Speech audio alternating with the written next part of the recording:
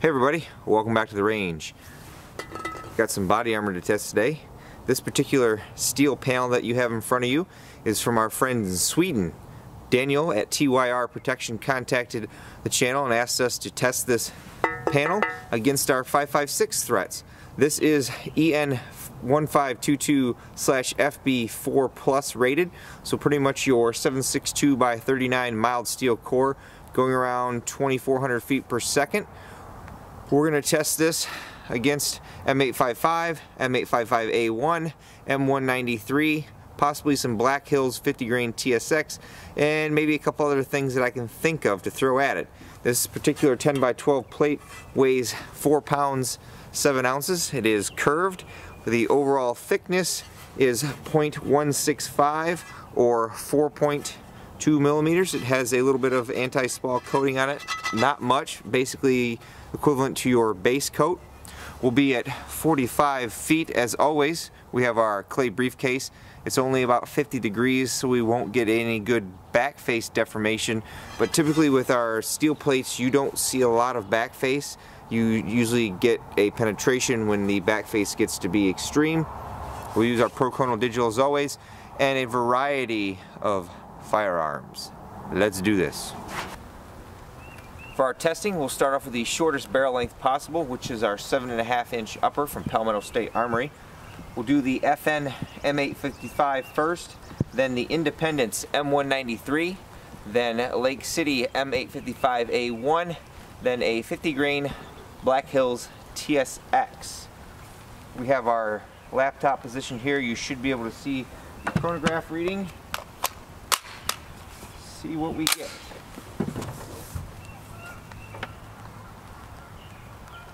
So this is the 855 first. 2126. Now the M193. 2271. Now the A1.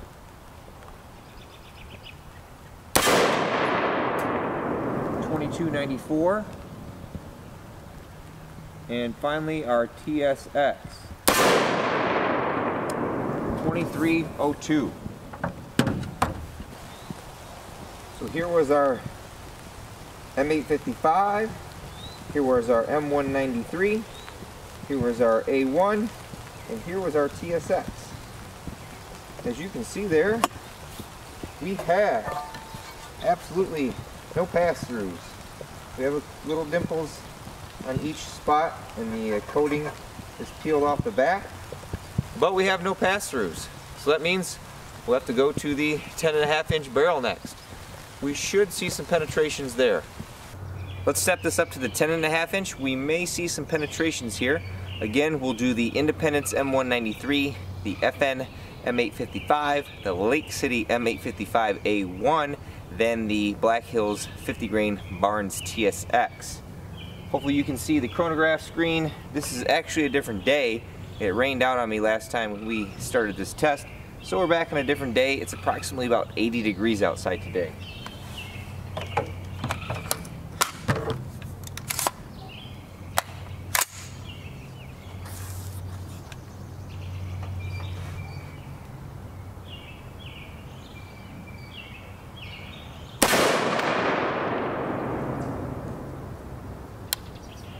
Velocity 2949. Looks like I'm shooting way high. Now the M855 2619, and now the A1 2732. Then the TSX 2867. Let's go see what we did. So our M193 was right here. Our M855 was here. Our A1 was right here. And here was the TSX.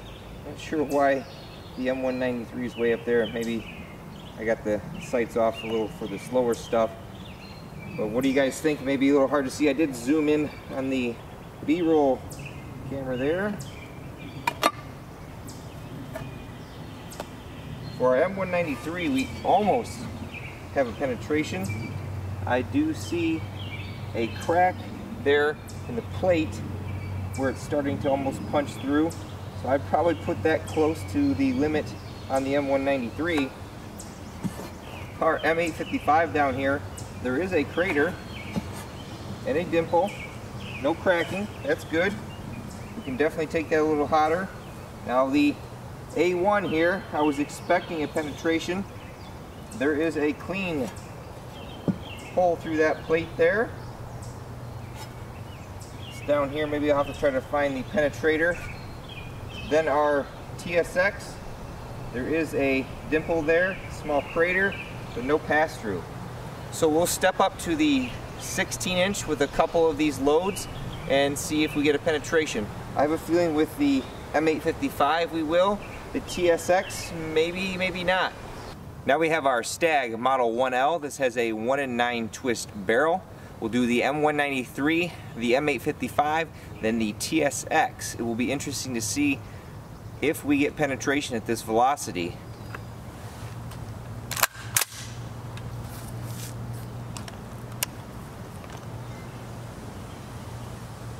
So our M193 first. 3205. Now our 855. 2930. Let me go reset the plate. Okay, I've reset the plate. Now for the TSX.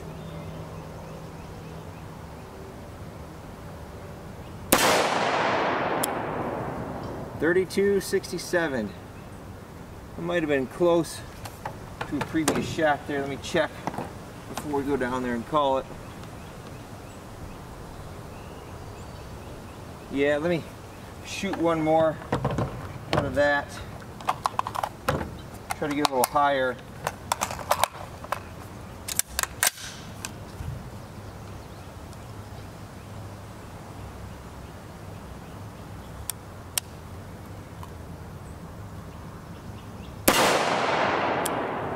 .3259.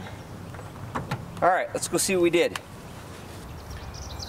Okay, here was our M193. Here was our M855. Here was our TSX, and here was our second shot on the TSX. Maybe you can't see through hopefully both of those cameras, maybe one of them, but we got some pass-throughs here. There's some holes there. This is the M193. This is the two Barnes TSXs. Surprisingly, the M855 has cracked the back of the plate, but it didn't penetrate. It's cracked. The TSXs, even the one that's 2 inches plus from these previous shots, went through. Not the most clean cut holes there with the TSX, but it penetrated. The M193 definitely smoked it. Interesting. I wonder how many shots of M855 this plate could take out of the SBR before it was compromised. Or I wonder if it could take M80 ball at the 16-inch barrel. Let's get the 16-inch 308 out. Okay, we have some M80 ball from our friends Pusang or PMC. We've tested this before. This has pretty good velocity. We'll see what this can do out of our 16-inch CZ 5.57. This is a 1-in-10 twist barrel. We've got the Yankee Hill Phantom M2 on there.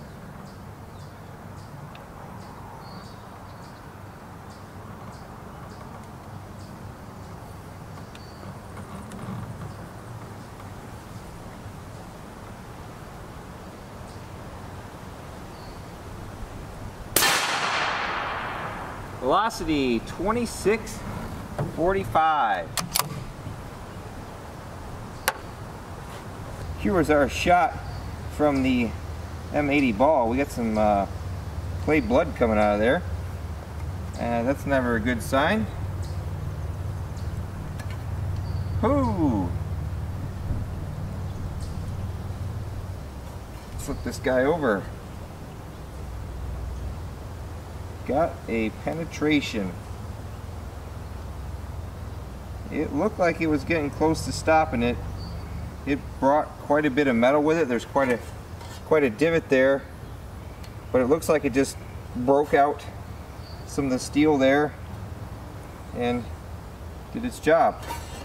There's our hole there. Goes quite a ways in there. So definitely not rated for 308. Sorry, I had to change batteries. The camera died on me there. So this can't stop a 308. I know Daniel said in testing when he went to the longer AK barrel, he started to get penetrations with the 7.62x39 mild steel core.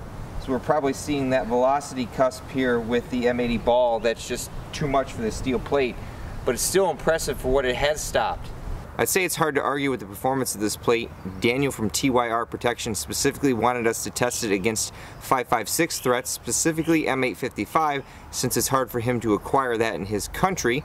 We seem to have no problem stopping them from SBRs, and then it did stop it from the 16-inch, but there was considerable amount of cracking on the plate, so you're probably right at that V50 rating from the 16-inch, again at approximately 45 feet. If someone engages you past that, your chances of surviving that hit or not penetrating your armor greatly increases. I do have a few more of these plates in-house, so if you'd like to see a different threat tested against them, drop a comment below as always. If you guys want to see me do like M855 out of the 10-inch until we get a penetration, and then M855 out of a 16-inch until we get a penetration, that may be a good test to think about. As always, I'd like to thank Daniel at TYR Protection for providing us with the plates to test, my Patreon supporters, and you all for watching. Until next time, catch you at the range.